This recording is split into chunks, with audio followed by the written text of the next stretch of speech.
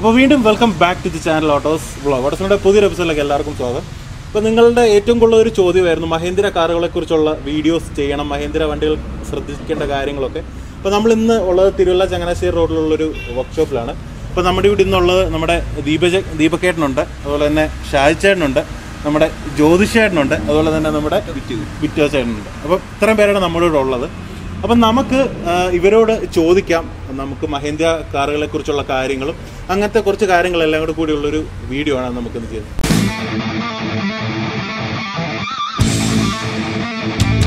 അപ്പം ആദ്യത്തെ ഒരു ചോദ്യം എന്ന് പറയുന്നത് തന്നെ, ഇപ്പം മഹീന്ദ്ര കാറുകൾ, ഇപ്പം ടാറ്റ പോലെ തന്നെ മഹീന്ദ്ര കാറുകളും അല്ലെ മഹീന്ദ്രയുടെ XUV പോലത്തെ വണ്ടികളും പലതരത്തിലുള്ള എഞ്ചിനുകൾ വന്നിട്ടുണ്ട് ഇത്രയൊരു കാലഘട്ടത്തിനിടയ്ക്ക്. അപ്പോൾ അതിനെക്കുറിച്ചും ആ ഒരു ഏതൊക്കെ ടൈപ്പ് എഞ്ചിനുകൾ അങ്ങനത്തെ കാര്യങ്ങളെക്കുറിച്ചൊന്ന് പറയാമോ?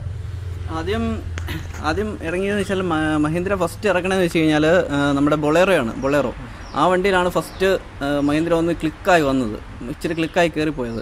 അത് കഴിഞ്ഞിട്ടാണ് സ്കോർപ്പിയോ ഇറങ്ങുന്നത്, അത് കഴിഞ്ഞിട്ടാണ് സൈലോ, അങ്ങനെ ഓരോ വണ്ടികൾ ഇങ്ങനെ വരുന്നത്. അപ്പം അതിനിടയ്ക്കാണ് നമ്മുടെ റെനോൾട്ടുമായിട്ട് ടൈപ്പായിട്ടാണ് വെറിട്ടോ അല്ലായിരുന്നു, അത് ലോഗണായിരുന്നു. അത് കഴിഞ്ഞിട്ടും മഹീന്ദ്രയായിട്ടുള്ള ടൈപ്പ് വിട്ട് കഴിഞ്ഞപ്പോഴാണ് അത് വെറിട്ടാക്കി ഇറക്കിയത്. പക്ഷെ അതിനകത്ത് പാർട്സിനൊന്നും വലിയ മാറ്റങ്ങളൊന്നും വരുത്തിയിട്ടില്ല. അതിനകത്തുള്ള ചില ആ എംബ്ലംസിന് അതിന് മാത്രമേ വ്യത്യാസം വന്നിട്ടുള്ളൂ. ഡിക്കി അങ്ങനെയുള്ള കാര്യങ്ങൾ മാത്രമേ വ്യത്യാസം, അതൊക്കെ വ്യത്യാസം വരുത്തുള്ളൂ. പിന്നെ ഏതൊക്കെ ടൈപ്പ് എഞ്ചിനുകളുണ്ട്? ഇപ്പം ഓരോ ടൈപ്പ് എഞ്ചിനുകൾ വരുമല്ലോ, ആ അങ്ങനത്തെ എത്ര ടൈപ്പ് എഞ്ചിനുകൾ ഈ മഹീന്ദ്രയ്ക്ക് അതിപ്പോൾ വന്നിട്ടുണ്ട്? അത് ആദ്യം ഇറങ്ങിയ നമ്മുടെ DI എഞ്ചിന്. ഫസ്റ്റ് സ്കോർപ്പിയോയിൽ ഇറങ്ങുന്നത് ഗിയർ ഡ്രൈവ് ആണ്. 2002 ഗിയർ ഡ്രൈവ് ആണ് ഇറങ്ങുന്നത്. അതിനുശേഷമാണ് ചെയിൻ ഡ്രൈവ് എന്നുള്ള വേരിയേഷൻ ഇറങ്ങിയത്. ചെയിൻ ഡ്രൈവ് അത് കഴിഞ്ഞിട്ടാണ് CRD, അത് കഴിഞ്ഞാണ് എംഹോക്ക്. അങ്ങനെ ഇപ്പം എംഹോക്ക് തന്നെ ഇപ്പൊ പല വേരിയേഷനായിട്ട് തന്നെ ഇറങ്ങിയിട്ടുണ്ട്. എഞ്ചിൻ തന്നെയാണ് വെച്ചിട്ട്. എംഹോക്കിന്റെ എഞ്ചിൻ നല്ലതാണ്, പക്ഷേ ഉള്ള വേരിയേഷൻ വെച്ചാൽ മറ്റു ഇതിനെ കഴിഞ്ഞും പിക്കപ്പ് എന്ന് വെച്ചാൽ അങ്ങനെ ഇതായിട്ടില്ല, സഡനായിട്ട് ഒരു തുടക്കം ഇതുണ്ട്. പക്ഷേ ഇതിന് തൊട്ട് ബാക്കിലുള്ള വണ്ടികളെയൊക്കെ എന്താ പറയണ്ടേ, ഇത് പുള്ളിങ് ആയി കഴിഞ്ഞാൽ ഇതിനെ പിടിച്ചു കിട്ടാൻ ഇച്ചിരി പാടാണ്. നല്ല ഈ CRDA പോലത്തെ എഞ്ചിന് ആദ്യത്തെ ഒരു പവർ കുറവേ ഉള്ളൂ, പിന്നെ പിടിച്ചാൽ കിട്ടത്തില്ല, ഭയങ്കര കിട്ടത്തില്ല. എംഹോക്ക് ആദ്യം ഇനീഷ്യൽ പവർ ഭയങ്കര കൂടുതലാണ്, പിന്നെ അല്ലല്ല CRDക്ക് ആദ്യം കൂടുതലാണ്. അതുപോലെ ഫസ്റ്റ് ഗിയർ എഞ്ചിന് പവർ കൂടുതലാണ് എങ്കിലും ഔട്ട്പുട്ട് പവർ കൂടുതൽ ഹോക്ക് എഞ്ചിനാണ്. പിന്നെ ഹോക്ക് എഞ്ചിന് ഒരു ഡിസഡ്വാൻറ്റേജ് എന്ന് പറയാൻ പറ്റത്തില്ല, അത് അതിൻ്റെ CC കുറച്ചേക്കുന്നത് കൊണ്ടാണ് ഫസ്റ്റ് ഗിയറിൽ ഒരു പുള്ളിങ് കുറവുണ്ട്. പിന്നെ കുറച്ച് മൂവ് ആയി കഴിഞ്ഞാൽ കറക്റ്റ് പോവുള്ളൂ. വണ്ടികൾക്ക് പിന്നെ രണ്ടും സ്റ്റെബിലിറ്റി വ്യത്യാസമുണ്ട്. കാരണം അത് ഹോക്ക് ആയതിന്റെ പേര് എഞ്ചിൻ അലൂമിനിയം എഞ്ചിനാണ്, അലൂമിനിയം എഞ്ചിനാണ്. CRD കാസ്റ്റ് ആണ്. അപ്പൊ അതുകൊണ്ട് വണ്ടിക്ക് സ്റ്റെബിലിറ്റി സ്പീഡിൽ ഒരു 120-130 ആകുമ്പോൾ സ്റ്റെബിലിറ്റി ഹോക്ക് വണ്ടി CRD ആകുമ്പോഴത്തേക്ക് എഞ്ചിൻ വെയിറ്റും ബോഡി വെയിറ്റ് സസ്പെൻഷനും ഇതിനകത്ത് വ്യത്യാസം വരുത്തിയിട്ടുണ്ടോ? ഇതിന് രണ്ട് ഹോക്ക് ആദ്യം ഇറങ്ങിയത് CRDയുടെ സെയിം സസ്പെൻഷൻ തന്നെയാണ് ഹോക്കിന് വന്നുകൊണ്ടിരുന്നത്. അത് കഴിഞ്ഞിട്ട് ഇപ്പം ലേറ്റസ്റ്റ് ആയിട്ട് വന്നുകൊണ്ടിരിക്കുന്നത് ബാക്കി സൈലോ ടൈപ്പ് എഞ്ചിനല്ല സസ്പെൻഷൻ. മറ്റേ ബോഡി റോൾ കൂടുതലാണ് ഇതിന്. ഇപ്പൊ ലേറ്റസ്റ്റ് ആയിട്ട് വന്നേക്കുന്നത് ബോഡി റോൾ കുറവാണ്.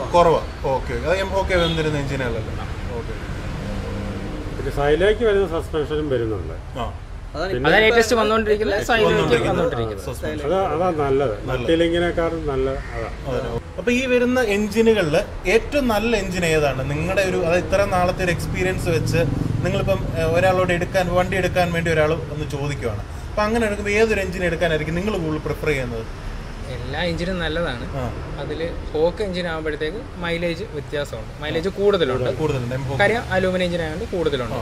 നേരെ മറിച്ച് CRD ആകുമ്പോഴത്തേക്ക് കാസ്റ്റ് അയൺ ആണ്, വെയിറ്റ് കൂടുതലാണ് മറ്റേതിനൊക്കെ. അപ്പോൾ മൈലേജിന്റെ വേരിയേഷൻ വരുന്നുണ്ട്. പിന്നെ അതിന് ബാക്കിലോട്ടുള്ള ചെയിൻ ഡ്രൈവാണ്. അത് ഈ ചെയിൻ ഡ്രൈവിനെ തന്നെ ചേഞ്ച് ചെയ്താണ് അവർ, സെയിം എഞ്ചിൻ തന്നെ അതിനകത്ത് CRD ആയിട്ട് ബാക്കി ഇൻസ്റ്റാൾ ചെയ്ത് ഉള്ളൂ, അത് മാത്രമേ ഉള്ളൂ. പിന്നെ ഇതിൽ ഏറ്റവും നല്ലതെന്ന് നമുക്ക് പറയാൻ CRD എഞ്ചിനാണ്. കാര്യം ഈ ഹോക്ക് എഞ്ചിൻ അലൂമിനിയം ആണ്, അത് നമ്മൾ എപ്പോഴും അതേപോലെ മെയിൻറ്റെയിൻ ചെയ്യേണ്ടി വരും. എപ്പോഴും അതിന്റെ കൂളന്റ്, എഞ്ചിൻ ഓയിൽ, ആ ലെവല് ഫാന്, പഴയ വണ്ടികൾ നോക്കുന്ന പഴയ വണ്ടികൾ നോക്കുന്ന രീതി നമ്മൾ എപ്പോഴും വണ്ടിയിൽ ഒരു ശ്രദ്ധ വേണ്ടി വരും. അതുപോലെ കറക്റ്റ് റെഗുലർ സർവീസ് ആയിരിക്കേണ്ടി വരും. നേരെ മറിച്ച് CRD ആകുമ്പോൾ സർവീസ് ചെയ്യണം വേണ്ടെന്നല്ല, ഇൻ കേസ് ഒന്ന് ഒരു ഓവർ ഹീറ്റ് ആയാൽ തന്നെ നമുക്ക് ഇത്ര കാര്യങ്ങളെ വരുന്നുള്ളൂ. അതുപോലെ തന്നെ ഇപ്പം മഹീന്ദ്രയുടെ വണ്ടികൾ കൂടുതലായിട്ട് ഈ കംപ്ലൈന്റ് വരുന്നത് കസ്റ്റമർ ജോയിന്റ് നോക്കാത്തതുകൊണ്ട് തന്നെയാണ്. അതെ, കസ്റ്റമർ കറക്റ്റ് സർവീസ് ചെയ്യുന്നില്ല. ഓയിൽ കറക്റ്റ് മാറത്തില്ല. ചിലപ്പോൾ കൂളന്റ് കറക്റ്റിന് മാറിയില്ലെങ്കിൽ തന്നെ ലെവലുണ്ടോ എന്ന് ചെക്ക് ചെയ്യില്ല. ഓക്കെ, അപ്പൊ ഇങ്ങനത്തെ കാര്യങ്ങളെല്ലാം കറക്റ്റ് ആയിട്ട്, പ്രത്യേകിച്ച് വണ്ടിയുടെ 2 ഹൗസിങ്ങിനകത്തെ ഓയിലുകൾ, ഗിയർ ബോക്സിനകത്തെ ഓയിലുകൾ, പിന്നെ എഞ്ചിനകത്ത്, ഇതെല്ലാം കറക്റ്റ് ആയിട്ട് മെയിൻറ്റെയിൻ ചെയ്ത് പോകുന്നവർക്ക് ഈ പറയുന്ന വലിയ കംപ്ലൈന്റുകളൊന്നും വരുന്നില്ല. കറക്റ്റ് സർവീസ് ഉള്ള വണ്ടികൾക്ക് ഓയിൽ മാറത്തേ ഇല്ല. അതൊക്കെ കറക്റ്റിന് മാറുകയാണെങ്കിൽ ഒരു കുഴപ്പമില്ല വണ്ടിക്ക്. ഡെയിലി ഓയിലും കാര്യങ്ങളും ചെക്ക് ചെയ്തില്ലെങ്കിലും വീക്കിലി ഒരു തവണയെങ്കിലും എല്ലാം കാര്യങ്ങൾ നോക്കിയിരിക്കും. അതായത് അത് പ്രത്യേകിച്ച് ചെയ്യേണ്ടതെന്ന് വെച്ചാൽ ബോണ്ട് ബുക്ക്, അതെല്ലാം കറക്റ്റ്, എല്ലാം എല്ലാത്തിനും മാർക്കിംഗ് എല്ലാം ഉള്ളതാണ്. ജസ്റ്റ് ഒന്നെല്ലാം നമുക്ക് തന്നെ ചെക്ക് ചെയ്യാനുള്ള കാര്യങ്ങളേ ഉള്ളൂ. ഇനിയും നമ്മുടെ ഇപ്പൊ ഈ വണ്ടികൾ, മഹീന്ദ്രയുടെ വണ്ടികളൊക്കെ ഏറ്റവും പ്രധാനമായിട്ട് കണ്ടുവരുന്ന കംപ്ലൈന്റുകൾ എന്തൊക്കെയാണ്? ഇപ്പൊ ഇങ്ങനത്തെ ഒരു പ്രശ്നങ്ങൾ കൊണ്ട് തന്നെ ഏറ്റവും പ്രധാനമായിട്ട് നിങ്ങൾ ഇവിടെ വർഷോപ്പിൽ ഏറ്റവും കൂടുതൽ കസ്റ്റമേഴ്സ് വന്നിട്ടുള്ളതിൽ കണ്ടുവരുന്ന പ്രധാന പ്രശ്നങ്ങൾ ഏറ്റവും കൂടുതലായിട്ട് വരുന്നത് നമ്മൾ കൂളന്റ് ലീക്കാണ് വരുന്നത്. കൂളന്റ് ലീക്ക് അത് കാരണം എന്ന് പറഞ്ഞു കഴിഞ്ഞാൽ അവർ കറക്റ്റ് സമയത്ത് കൂളന്റ് മാറില്ല. അതുപോലെ ചിലപ്പോൾ ഫാൻ കംപ്ലൈന്റ് ആയിരിക്കാം. അപ്പോൾ അത് ആദ്യം അറിയില്ല. അപ്പോൾ അങ്ങനെ വണ്ടി ഓടിക്കഴിയുമ്പോഴത്തേക്ക് ടെമ്പറേച്ചർ കൂടി ഏതെങ്കിലും പൈപ്പ് വഴി പ്രഷർ കൂടിയിട്ടായിരിക്കും ലീക്ക്. ഏറ്റവും കൂടുതൽ വരുന്നത് കൂളന്റ് ലീക്കാണ്. ഈ കൂളന്റ് ലീക്കിന് ഈ ചൂടാകുന്ന സമയത്ത് ഏറ്റവും കൂടുതൽ പോകുന്നത് റബ്ബർ ഹോസുകളാണ്. ഏറ്റവും കൂടുതൽ ടെമ്പറേച്ചർ കൂടി കഴിഞ്ഞാൽ പിന്നെ ഓടിക്കും. നിന്ന് കഴിയുമ്പോഴേ പിന്നെ വരത്തുള്ളൂ. അങ്ങനെയൊക്കെ അപ്പൊ എല്ലാ ഓസുകളും ടെമ്പറായി എല്ലാം പോയി. പിന്നെ നമ്മളൊരു ഓസ് മാറി കഴിയുമ്പോൾ പിന്നെ മറ്റേ ഓസ് പോകുമ്പോ അങ്ങനെ. ഇതിനകത്ത് വരുന്ന മെയിനായിട്ട് TVSന്റെ ഒക്കെ പാർട്സ് ആണോ ഇതിനകത്ത് മെയിനായിട്ട്? അല്ല, ബ്രേക്ക് സിസ്റ്റം മൊത്തം TVS ആണ് മൊത്തം. ക്ലച്ച് ലൂപ്പ് വരുന്നുണ്ട്, വാല്യ വരുന്നുണ്ട്. ഈ നമുക്ക് വരുന്ന പാർട്സുകളൊക്കെ, ഇപ്പൊ അവൈലബിൾ പാർട്സുകളൊക്കെ എങ്ങനെയുണ്ട്? ക്വാളിറ്റിയും കാര്യങ്ങളൊക്കെ ക്വാളിറ്റി സാധനങ്ങളാണ്, കുഴപ്പമൊന്നുമില്ല. ഓക്കെ, ലോഗണൊക്കെ ഇപ്പം വെരിട്ടോക്കൊക്കെ ആണെങ്കിൽ മഹീന്ദ്ര ജെനുവിൻ പാർട്സ് ഇട്ടാൽ മാത്രമേ അതിന് കറക്റ്റ് ഇത് കിട്ടത്തുള്ളൂ. അല്ലാതെ സാധാ ഈ ലോക്കൽ സാധനം കിട്ടും, പക്ഷെ അത് ഇട്ടാലും അധികം ലൈഫ് കിട്ടുന്നില്ല. ഞാനതുപോലെ വേറൊരു കാര്യം കേട്ടിട്ടുള്ളൂ. കാരണം വെച്ചാൽ മഹീന്ദ്രയുടെ സ്കോർപിയോക്കാട്ടി ഏറ്റവും ഭയങ്കര ചിലവാണ് മഹീന്ദ്രയുടെ വെറീറ്റോ കൊണ്ട് നടക്കാനെന്ന് കേട്ടിട്ടുണ്ട്. അത് ശരിയാണോ? കറക്റ്റ് കാര്യമാണ്. യാത്ര സുഖമാണ്, അതൊക്കെയുള്ള പക്ഷെ ഭയങ്കര പാർട്സിന് ഭയങ്കര വിലയാണ്. നമ്മുടെ റോഡിന്റെ കണ്ടീഷൻ അതേപോലെ. പിന്നെ അവര് ഗിയർ ബോക്സിന്റെ ഒരു ബൂട്ട് വിടുന്നുണ്ടായിരുന്നു, ആക്സിൽ ബൂട്ട്. അതിന് ഓയിൽ അത് പോവാറ്. ഇപ്പൊ അതവര് മാറ്റി ഇറക്കിയിട്ടുണ്ട്. അത് നല്ല ഇതാണ്. വെറിറ്റോടെ തന്നെ ഈ സെയിം ഈ പ്ലാറ്റ്ഫോമിൽ തന്നെ വരുന്നതാണ് വൈബ് എന്ന് പറഞ്ഞ ആ ഒരു വണ്ടി. വെറിറ്റോ വൈബ് എന്ന് പറഞ്ഞത് അത് വ്യത്യാസമൊന്നുമില്ല, സെയിം ഇതിൽ തന്നെ വരുന്ന വണ്ടികളാണ്. അതിന് ഗിയർ ബോക്സിൽ മാത്രം ചെറിയൊരു വേരിയേഷൻ കൊടുത്തിട്ടുണ്ട്. ഇപ്പൊ നമ്മൾ പറഞ്ഞ ഡ്രൈവ് ഷാഫ്റ്റ് അത് മാറ്റിയിട്ട് ഇപ്പം അല്ലാതെ ഇതായിട്ട് കൊടുത്തിരിക്കുകയാണ്. ഇനിയും ഒരു സെക്കൻഡ് ആയിട്ട് നമ്മുടെ മഹീന്ദ്രയുടെ ഒരു വണ്ടി എടുക്കാൻ പോകുമ്പോൾ ആദ്യം ശ്രദ്ധിക്കേണ്ട കാര്യങ്ങൾ എന്തൊക്കെയാണ് മെയിനായിട്ട്? നമ്മളിപ്പോൾ ആദ്യം കൊണ്ട് തുറന്ന് കഴിയുമ്പോഴത്തേനും ആദ്യം ഓയിൽ ലെവൽ നോക്കുക. പിന്നെ ഓയിൽ ലെവൽ കറക്റ്റ് ആണെങ്കിൽ നമ്മൾ വണ്ടി സ്റ്റാർട്ട് ചെയ്യുക. റേഡിയേറ്റർ തുറന്ന് നോക്കുക. സ്റ്റാർട്ടിങ് തന്നെ റേഡിയേറ്റർ തുറന്ന് നോക്കുക. അതിനകത്ത് എയർ വരുന്നുണ്ടോ നോക്കുക. പിന്നെ നമ്മൾ വാൽവടിപ്പുണ്ടോ എന്ന് നോക്കുക. അതൊക്കെ പിന്നെ സൈലൻസറിലുള്ള സ്മോക്ക്, അതിനകത്ത് ഓയിലിന്റെ സ്മെല്ലോ കാര്യങ്ങളോ ഉണ്ടോ എന്ന് നോക്കുക. മഹീന്ദ്രയുടെ വണ്ടികൾക്ക് കൂടുതലായിട്ട് പുക കൂടുതലാണ്. ചില വണ്ടികൾ ഈ പുക അതിനെക്കുറിച്ചൊന്ന് പറഞ്ഞു കൊടുക്കാം. അത് മഹീന്ദ്ര വണ്ടികൾക്ക് മാത്രം പുക കൂടുതലല്ല, സോറി ഡീസൽ വണ്ടികൾക്ക് കൂടുതലാണ്. അങ്ങനെ തന്നെ അത് ഇതിനകത്ത് ഇപ്പൊ വെള്ള പുകയും വരുന്നുണ്ട്, കറുത്ത പുകയും വരുന്നുണ്ട്. അപ്പൊ അത് എന്തുവാന്ന് നമ്മുടെ ആൾക്കാർക്ക് വേണ്ടി ഒന്ന് പറഞ്ഞു കൊടുക്കാം. എന്തൊക്കെ പുകകൾ കാണുമ്പോൾ എന്തൊക്കെയാണ് അതിന്റെ സിമ്പിളുകൾ, അതിനെക്കുറിച്ച് കുറച്ച് കാര്യം പറഞ്ഞു കൊടുക്കാം. ബ്ലാക്ക് സ്മോക്ക് നോർമലായിട്ട് നമ്മൾ ആക്സിലേറ്റർ സഡൻ ആക്സിലേറ്റർ കൊടുക്കുകയോ അല്ലെങ്കിൽ ആക്സിലേറ്റർ കൊടുത്തിട്ട് കാലെടുക്കുന്ന സമയത്ത്, ആക്സിലേറ്റർ കൊടുക്കുമ്പോഴല്ല കാലെടുക്കുന്ന സമയത്ത് ബ്ലാക്ക് സ്മോക്ക് വരും. അതെന്ന് വെച്ചാൽ അതിനകത്ത് EGR വാൽവ് എന്ന് പറഞ്ഞ് ഒരു യൂണിറ്റ് ഇരിപ്പുണ്ട്, അത് ഓപ്പൺ ചെയ്യുന്നതാണ്. നമ്മൾ ആക്സിലേറ്ററിൽ നിന്ന് കാലെടുക്കുന്ന സമയത്ത് നമുക്ക് റീസർക്കുലേറ്റ് ചെയ്യും. അതിനകത്ത് കത്തിപ്പോകാത്ത ഗ്യാസിനെ വീണ്ടും റീസർക്കുലേറ്റ് ചെയ്യും. അപ്പോഴതിനകത്ത് വീണ്ടും കത്തിപ്പോകുന്ന ഗ്യാസ് പകുതി കത്തുന്നതാണ്, കത്താത്ത കാണും. അപ്പോൾ കയറുമ്പോഴത്തേക്ക് റീസർക്കുലേറ്റ് ചെയ്യുമ്പോൾ ബ്ലാക്ക് സ്മോക്ക് വരും. ഇനി ഈ വാൽവ് സ്റ്റക്കായി കഴിഞ്ഞാൽ, സെമി കുറച്ച് സ്റ്റക്കായി കഴിഞ്ഞാൽ ഇതുപോലെ പുക വരും. ഫുള്ളിങ്ങിൽ വലിയ വ്യത്യാസം കാണിക്കത്തില്ല. ഇത് ഫുള്ളായിട്ട് അങ്ങ് സ്റ്റക്ക് ആവുക, ഫുൾ ഓപ്പൺ ആയിട്ടിരിക്കുവാണെങ്കിൽ വണ്ടി വലിക്കത്തുമില്ല, ഫുള്ള് ബ്ലാക്ക് സ്മോക്ക് ആയിരിക്കും. പിന്നെ എയർ ഫിൽറ്റർ ബ്ലോക്ക് ഉണ്ടെങ്കിലും വരും. പിന്നെ നോസലിന്റെ റിട്ടേൺ ലൈൻ അത് ബ്ലോക്ക് ഉണ്ടായി വൈറ്റ് സ്മോക്ക് വരും. ഇനി എഞ്ചിനുമായിട്ടുള്ള ഒരു എന്തെങ്കിലും പ്രശ്നങ്ങൾ ഡീസലിനകത്ത് വെള്ളം ഉണ്ടെങ്കിൽ വൈറ്റ് സ്മോക്ക് വരും. പിന്നെ റിങ്സ് വല്ല കംപ്ലൈന്റ് ഉണ്ടെങ്കിലും വരും, സ്മോക്ക് വരും. Okay okay okay. ഇപ്പം ഫസ്റ്റ് നമ്മളൊരു മഹീന്ദ്ര വണ്ടി എടുത്തു കഴിഞ്ഞാൽ ഈ സ്മോക്ക് കണ്ട് നമുക്ക് ഫസ്റ്റ് എഞ്ചിൻ ആണെന്ന് ഒരു കാരണവശാലും പറയാൻ പറ്റത്തില്ല. ചിലപ്പോൾ ടർബോയ്ക്ക് കംപ്ലൈന്റ് ഉണ്ടെങ്കിൽ വരും. ടർബോയ്ക്കൊക്കെ വളരെ ചെറിയ ഒരു രീതിയിൽ ഒരു 100 വണ്ടി എടുത്തു കഴിഞ്ഞാൽ ഒരു 15 വണ്ടി കാണുമായിരിക്കും വരുന്നത് ടർബോയ്ക്ക് കംപ്ലൈന്റ് വരും. ടർബോ കംപ്ലൈന്റ് വെച്ച് നമുക്ക് പറയാൻ പറ്റും, ടർബോയ്ക്ക് കംപ്ലൈന്റ് കൊണ്ട് വരാം, ഈ പറഞ്ഞ കംപ്ലൈന്റുകളും വരാം. പക്ഷെ ഫസ്റ്റ് നമുക്ക് എഞ്ചിൻ ആണെന്ന് പറയാൻ പറ്റില്ല. ഇത് ഓരോന്നും ചെക്ക് ചെയ്യാതെ പറയാൻ പറ്റില്ല. ചിലപ്പോൾ വെള്ളം ഇല്ലെങ്കിൽ തന്നെ ഇതുപോലെ സ്മോക്ക് വരാം. ഇത് വെള്ളത്തിൽ ഇറങ്ങുമ്പോൾ ഒന്ന് ശ്രദ്ധിക്കേണ്ട, എയർ ഫിൽറ്ററിനകത്തൂടെ വലിച്ച് അത് കഴിഞ്ഞിട്ട് വെള്ളത്തിൽ ഓടിയിട്ടുണ്ടെങ്കിൽ വന്നിട്ട് എല്ലാ ഓയിലും വലിച്ചു കയറി ഇരുന്നിട്ടുണ്ടെങ്കിൽ നിന്നാല് വണ്ടി തള്ളി സ്റ്റാർട്ട് ചെയ്യുകയോ ചെയ്യരുത്. നോസലഴിച്ച് അത് ചീറ്റിച്ച് കളഞ്ഞ്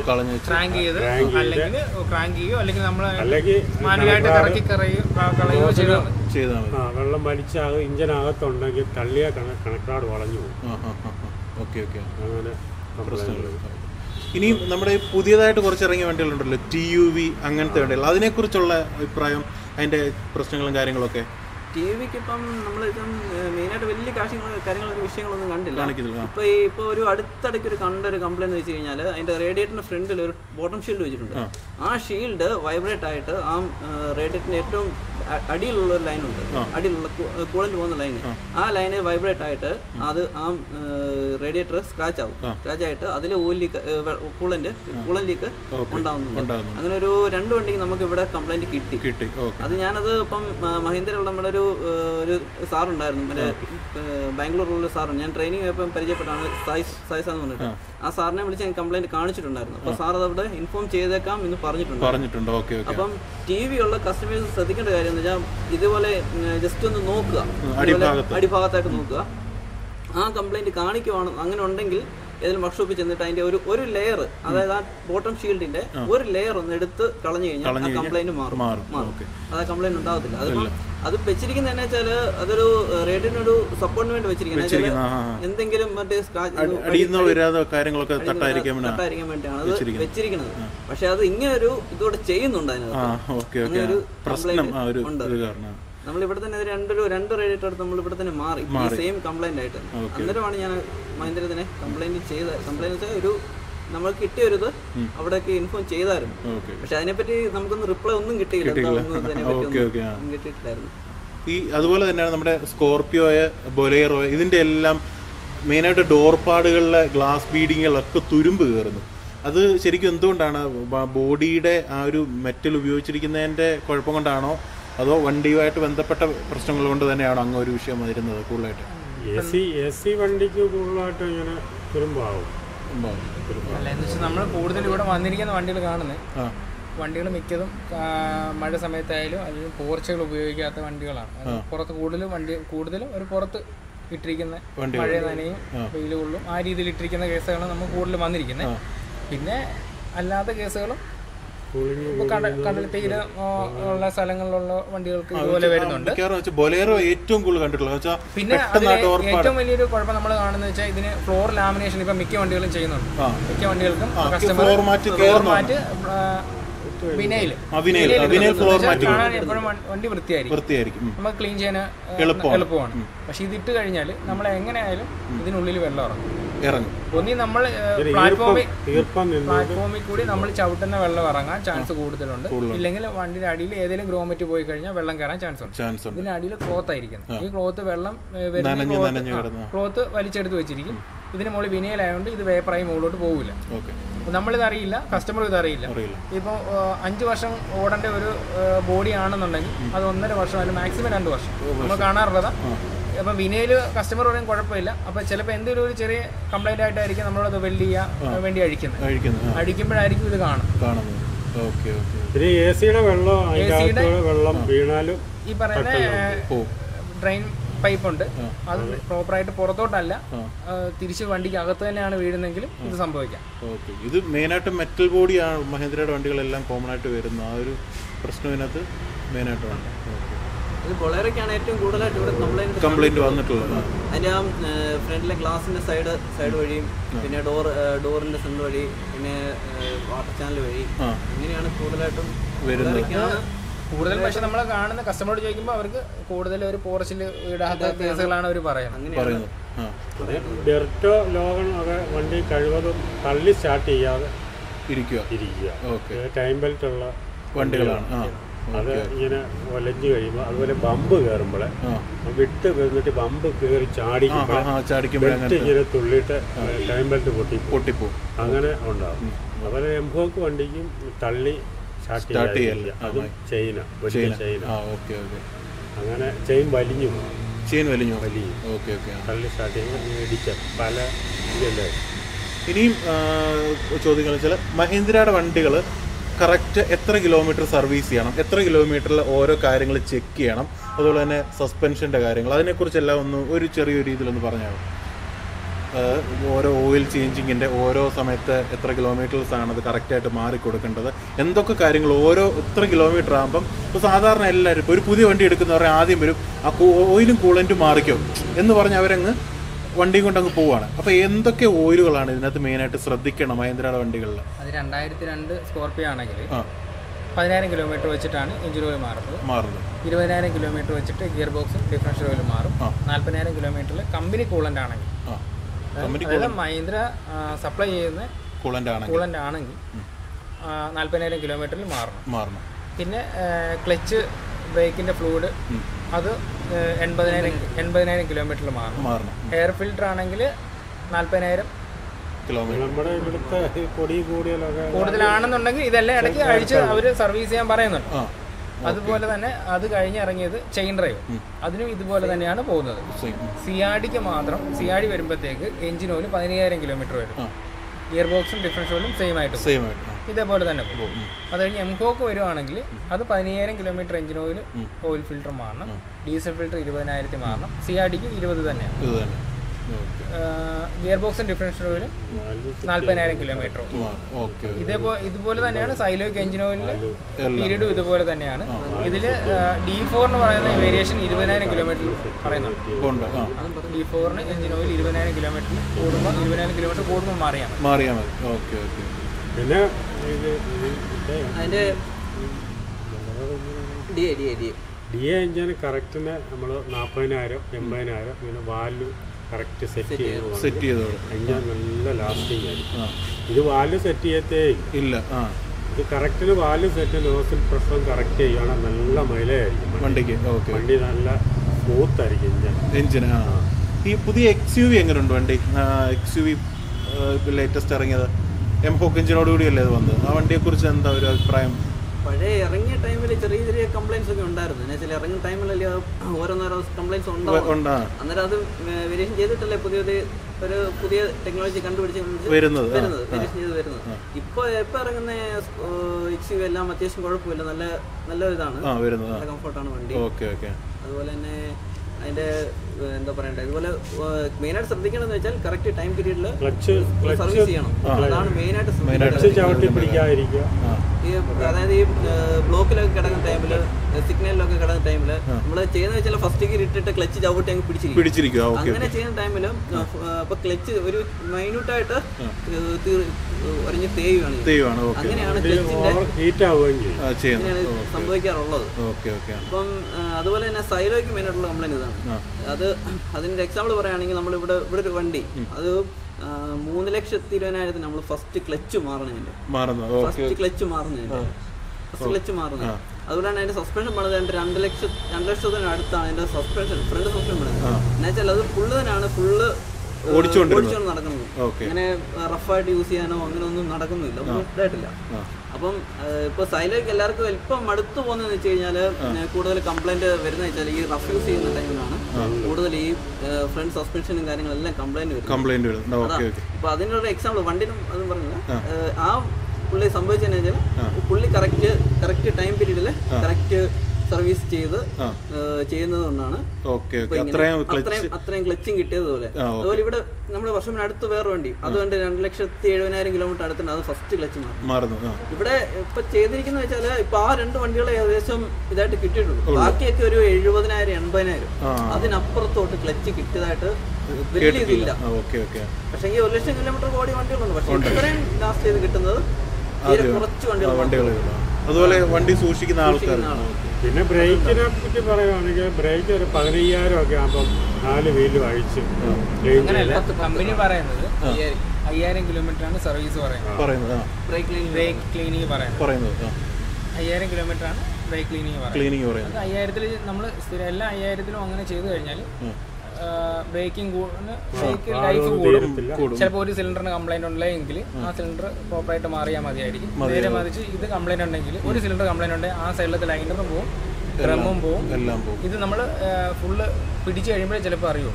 അതിന് 5,000-ൽ സർവീസ് കമ്പനി പറയാം. ഓക്കെ. അപ്പോൾ ഇനി അവസാനമായിട്ട് നമ്മുടെ മഹേന്ദ്ര വണ്ടി യൂസ് ചെയ്യുന്ന ആൾക്കാരോട് എന്തൊക്കെ ഒരു വാക്കുകൾ പറഞ്ഞ് നമുക്ക് ഈ വീഡിയോ അവസാനിപ്പിക്കാം? എന്തൊക്കെ കുറച്ച് കാര്യങ്ങൾ, കുറച്ച് ടിപ്സും കാര്യങ്ങളെല്ലാം പറഞ്ഞ് ശ്രദ്ധിക്കേണ്ട കാര്യങ്ങളും ഒക്കെ ഒന്ന് പറഞ്ഞു. ആദ്യം മെയിനായിട്ട് ചെക്ക് ചെയ്യണമെന്ന് പറഞ്ഞാൽ ഈ പറഞ്ഞ പോലെ വീക്കെൻഡിലായാലും നമ്മൾ എന്തായാലും ഞായറാഴ്ച എന്തായാലും ഫ്രീ ആവുന്ന ടൈമാണ് എന്തായാലും. എന്ത് വലിയ ജോബ്സ് ഉണ്ടെന്ന് പറഞ്ഞാലും അത്യാവശ്യം ഞായറാഴ്ച ഒരു 15 മിനിറ്റ് മതി ജസ്റ്റ് ഒന്നെല്ലാം നോക്കി സെറ്റ് ചെയ്താൽ. അപ്പം ബോണ്ട് തുറന്ന് നോക്കുക, ഓയിൽ ലെവൽ നോക്കുക, അതുപോലെ ബ്രേക്ക് ലെവൽ നോക്കുക, അതുപോലെ ക്ലച്ചിന്റെ നോക്കുക, അതുപോലെ പവർ സ്റ്റിയറിംഗിന്റെ ഓയിൽ അതിന്റെ ലെവൽ നോക്കുക, അതുപോലെ കൂളന്റ് ലെവൽ നോക്കുക. അങ്ങനെ കാര്യങ്ങൾ മെയിനായിട്ട് ശ്രദ്ധിക്കും. പിന്നുള്ളതെന്ന് വെച്ച് കഴിഞ്ഞാൽ അതുപോലെ തന്നെ ബാറ്ററിയുടെ ടെർമിനൽ പ്രതി ശ്രദ്ധിക്കണം. അതിനകത്ത് ഈ ക്ലാവ് പിടിക്കുന്ന ഒരു ഇതുപോലെ കംപ്ലൈന്റ് ആവാറുണ്ട്. അപ്പൊ അതിന് ഒന്നെങ്കിൽ ഏതെങ്കിലും സർവീസിന്റെ അവിടെ ബാറ്ററി സർവീസ് ചെയ്യുന്ന അവിടെ ചെന്നിട്ട് അത് ക്ലീൻ ചെയ്തിട്ട് അതിന്റെ മുഖത്തൊരു ലിക്വിഡ് പോലെ ഇത് പെരട്ടാൻ കിട്ടും. അത് പെരട്ടിയോ അത് പെരട്ടി ക്ലീൻ ചെയ്ത് മെയിനായിട്ട് വെക്കാനുള്ള ശ്രമം നടത്തുന്നത്. അല്ലെങ്കിൽ എന്ന് വെച്ചാൽ അതുവഴി അപ്പൊ നമ്മൾ വാഷ് ചെയ്യുന്ന ടൈമിൽ നമ്മൾ വാഷ് ചെയ്യുന്ന ചുമ്മാ വെള്ളം അടിച്ച് വിടത്തുള്ളൂ. അപ്പൊ ആ വെള്ളം വീണിട്ട് ആ ബാറ്ററിയുടെ തുരുമ്പൊടിക്കുന്നു. അങ്ങനെ ഒത്തിരി കംപ്ലൈന്റ്. വണ്ടി നമ്മള് ഓടി ഇങ്ങോട്ട് വന്ന് ഓട്ടത്തിൽ നിന്ന് പോയി കഴിഞ്ഞാൽ എല്ലാവരും വണ്ടിക്കകത്ത് തന്നെ ഇരിക്കും.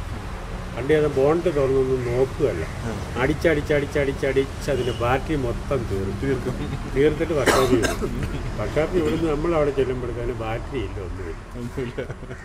അങ്ങനെ കുറച്ച് പേരുണ്ട്. അതുപോലെ തന്നെ നമ്മൾ എപ്പോഴും ഓടിക്കൊണ്ടിരിക്കുന്ന വണ്ടി ഹാൻഡ് ബ്രേക്ക് ലൈറ്റ് കത്തിയാൽ 80% ആൾക്കാരും hand brake കിടക്കുകയാണെങ്കിൽ hand brake switch ആണ് കംപ്ലൈന്റ് എന്ന് വിചാരിക്കും. പക്ഷേ ഹാൻഡ് ബ്രേക്ക് ലൈറ്റ് കത്തിയാൽ ആദ്യം നോക്കേണ്ടത് നമ്മുടെ ബ്രേക്കിന്റെ ഫ്ലൂയിഡാണ്. ബ്രേക്കിന്റെ ഫ്ലൂയിഡ് കുറയുമ്പോഴാണ് ഹാൻഡ് ബ്രേക്ക് ലൈറ്റ് കത്തുന്നത്, ഒരു കേസ്. രണ്ടാമത് ഹാൻഡ് ബ്രേക്ക് ഇട്ടാൽ വരാം, സ്വിച്ച് സ്ട്രക്ക് ഉണ്ടെങ്കിൽ വരാം, അത് രണ്ടാമത് ഇഷ്യൂ. ഫസ്റ്റ് നമ്മൾ വണ്ടി അപ്പോഴേ നിർത്തുക, ഇതുപോലെ ഫ്ലൂയിഡ് കുറവാണ് ഒന്ന് ചെക്ക് ചെയ്യും. പിന്നെ വണ്ടി ഓവർഹീറ്റ് ആയി നിന്നാൽ നമ്മൾ റേഡിയേറ്റർ സ്റ്റാർട്ടിങ്ങിലെ ഒഴിക്കാം. വെള്ളം ഒഴിക്കുന്നത് സ്റ്റാർട്ടിങ്ങിലെ ഒഴിക്കാം. പിസ്റ്റൺ പാടാനുള്ള അല്ല, പിസ്റ്റൺ അല്ല, ഇതിന്റെ സ്ലീവ് പൊട്ടിപ്പോകും. തണുത്ത വെള്ളം വരുമ്പോഴത്തേന് സ്ലീവ് പൊട്ടും, ഹെഡിന് പൊട്ടലുണ്ടാവും, അലൂമിനിയം കുളച്ചിലുണ്ടാവും, അങ്ങനെ ഉള്ള കുഴപ്പങ്ങളൊക്കെ ഉണ്ടാവും. പിന്നെ ഇഞ്ചൻ പണിയിലേക്ക് വന്ന് തീരും. അങ്ങനെ ഇപ്പൊ വണ്ടി നിന്ന് കഴിഞ്ഞാൽ ആദ്യം ബോണ്ട് തുറന്ന് നോക്കുക, അറിയാവുന്നതൊക്കെ ഒന്ന് നോക്കുക, അല്ലെങ്കിൽ അടുത്ത ഞായറായും അതുപോലെ തന്നെ ഒരു കാര്യം പറയാനുള്ളത് വെച്ചാൽ വെള്ളത്തിൽ കൂടെ ഓടിയ വണ്ടിയുടെ പറഞ്ഞാൽ ഓയിൽ ചേഞ്ച് കാര്യം പറഞ്ഞു. അതുപോലെ തന്നെ ഒരു വെള്ളത്തിൽ കൂടെ ഓടിയ വണ്ടി ഒരു 5,000 കിലോമീറ്റർ വെച്ച് 2 തവണ ഓൾമോസ്റ്റ് 2 തവണയെങ്കിലും 5,000 കിലോമീറ്റർ വെച്ചിട്ട് ആ ഗിയർ ബോക്സ് പോലും ഹൗസിംഗ് പോലും മാറിക്കളയുന്നത് നല്ലതാണ്. എന്നുവെച്ചാൽ ഇവിടെ ഒത്തിരി കംപ്ലൈന്റ് കിട്ടി വരുന്നുണ്ട്. അത് സെയിം കംപ്ലൈന്റ് വെള്ളത്തിൽ കൂടെ ഓടിയ വണ്ടി. പക്ഷേ അത് കസ്റ്റമർ നമ്മളോട് വലിയ കാര്യമായിട്ട് സൂചിപ്പിച്ചില്ലായിരുന്നു. എങ്കിലും നമ്മളത് നോക്കി കഴിഞ്ഞപ്പം മനസ്സിലായി. അപ്പോൾ കഴിഞ്ഞ ദിവസം നമ്മൾ ഓയിൽ മാറി വിട്ടതാ, പക്ഷേ ഇപ്പൊ വീണ്ടും അത് കംപ്ലൈന്റ് ആയി. അതെന്ന് വെച്ചാൽ അതിന്റെ ബെയറിങ്സും കാര്യങ്ങളെല്ലാം പോയി. അപ്പോൾ ആ ഫുൾ ബെയറിംഗ് സെറ്റ്, ആ gear ബോക്സിനകത്തുള്ള full bearing set complete മാറേണ്ടതായിട്ടുള്ള അവസ്ഥ വന്നു. അപ്പോൾ അത് ചെയ്യണമെന്ന് വെച്ചാൽ ഒരു 5000 കിലോമീറ്റർ വിട്ടേലും ഓൾമോസ്റ്റ് അതിന്റെ ഒന്ന് ചെക്ക് ചെയ്ത് ഓയിൽ ചേഞ്ച് ചെയ്തേക്കുക. അത് കഴിഞ്ഞിട്ട് ഇപ്പോൾ കമ്പനി പറഞ്ഞു വെച്ചാൽ ഇപ്പം പുതിയതായിട്ട് ഇറങ്ങിയ മറ്റേ വണ്ടികൾക്ക് ഗിയർ ബോക്സ് ഹൗസിംഗിൽ മാറുന്നത് വെച്ചാൽ 80,000 കിലോമീറ്റർ അല്ല 50,000 കിലോമീറ്റർ വെച്ചിട്ട് മാറണമെന്ന് പറയുന്നത് വണ്ടികൾ.